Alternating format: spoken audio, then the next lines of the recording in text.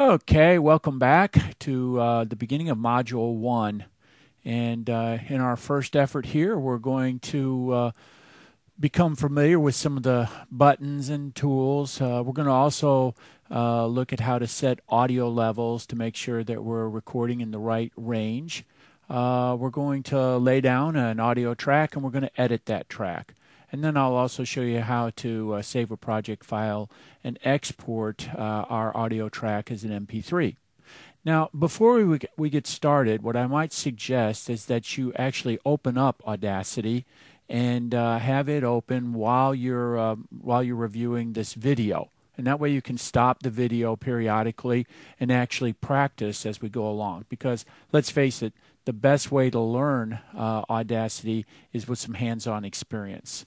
So try that, see if it works for you. So let's get started.